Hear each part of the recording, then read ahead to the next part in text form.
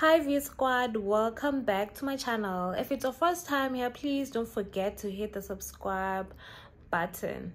So the other day we recorded news about Mathew Booth actually moving in with his side chick, which is Bongani. So Bongani has broken his silence. She is saying that she has not moved in with Mathew Booth and she never introduced him to her family over the festive season. She went on to confirm that indeed Mathew Booth and Sonia actually getting a divorce, and she went on to say that their relationship was broken long before her and Mathew Booth got into a relationship.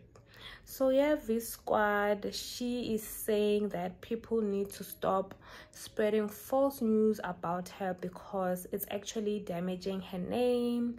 So don't forget to comment on the below, V Squad. Bye everyone.